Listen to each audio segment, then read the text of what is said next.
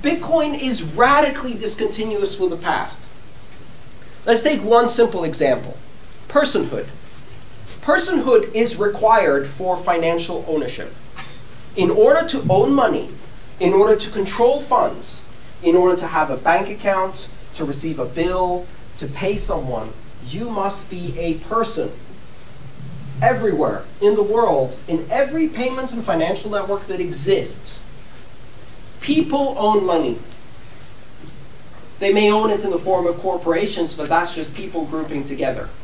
They may use proxies and agents and things like that, but that's just people working together. Bitcoin does not require personhood. A software agent can own money.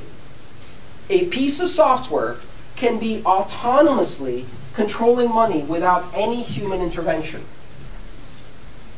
This is completely unheard of in the history of man. We've never seen what happens next. Here's a little thought experiment. Let's take 3 radically disruptive technologies and mash them together.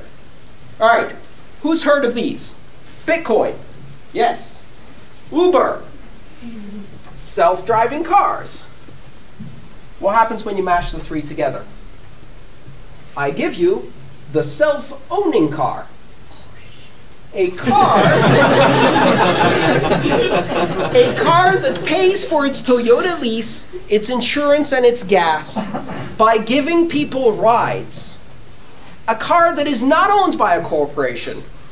A car that is a corporation.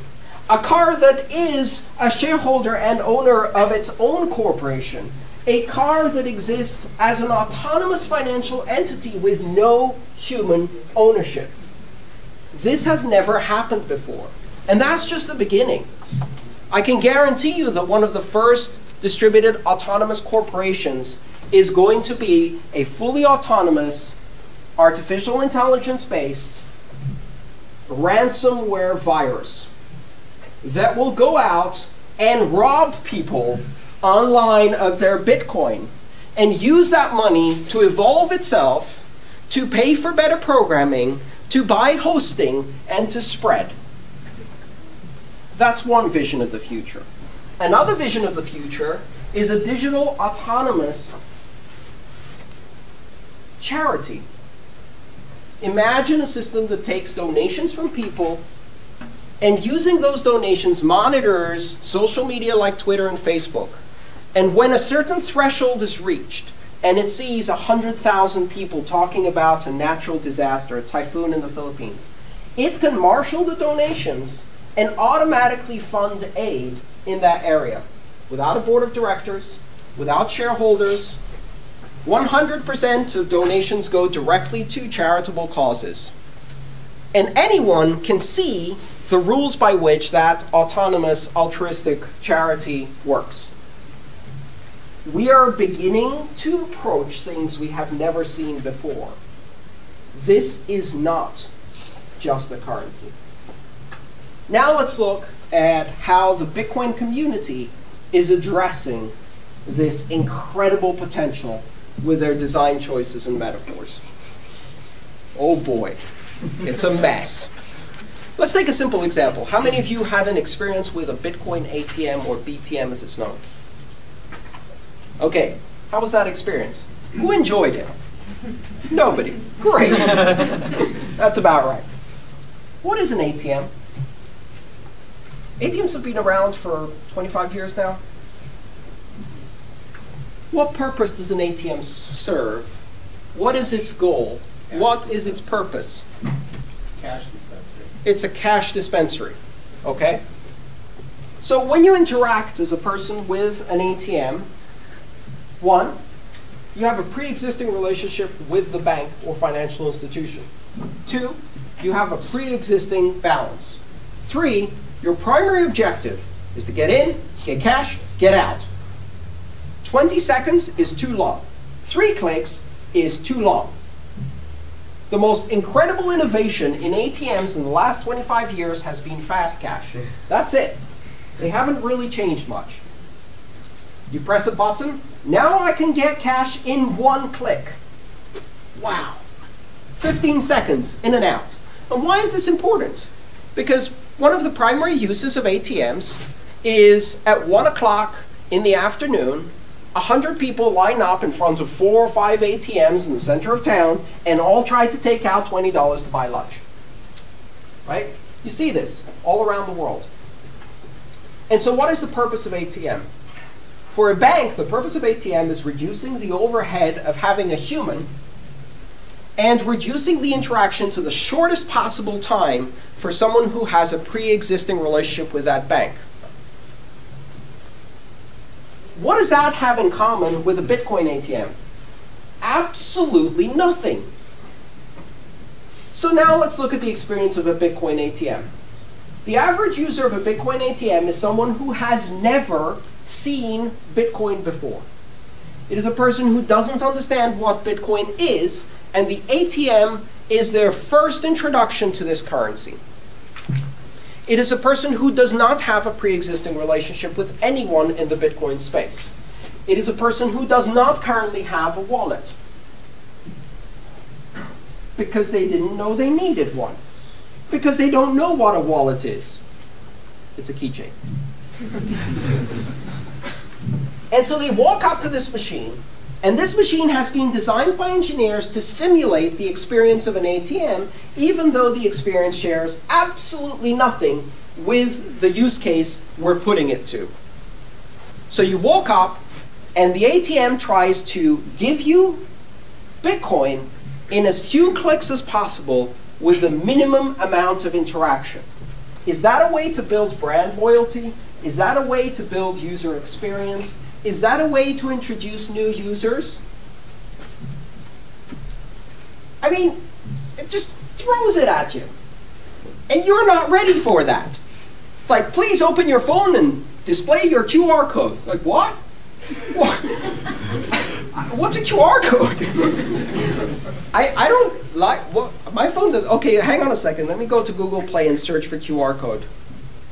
There's an app that scans them. Maybe I should use that one. Shouldn't use that one. Maybe I should use a Bitcoin wallet. Oh, there's 26 of them. Which one's the best? Well, I don't know. Oh, I'll use Circle. Oh, it requires a pre-existing relationship. Oops. I'll use Coinbase. Oh, it requires a pre-existing relationship. Oops. And now, finally, I've got my wallet, and I display the QR code, put some money in, and it sends me some Bitcoin, and I got the Bitcoin. What the hell am I going to do with it? I have all these questions. Who takes Bitcoin? Where can I spend this? How do I send it? How do I secure it? Will it get lost if I lose my phone? I have no clue. Why? Because this bloody infernal machine didn't tell me anything. It just threw the Bitcoin at me, and in 15 seconds, it's like, off to the next customer.